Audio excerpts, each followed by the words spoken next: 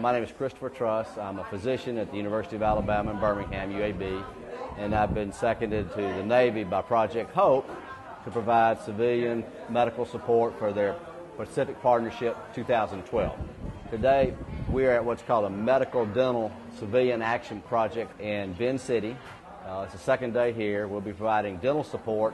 We have pediatrics, we have surgery, and physical therapy.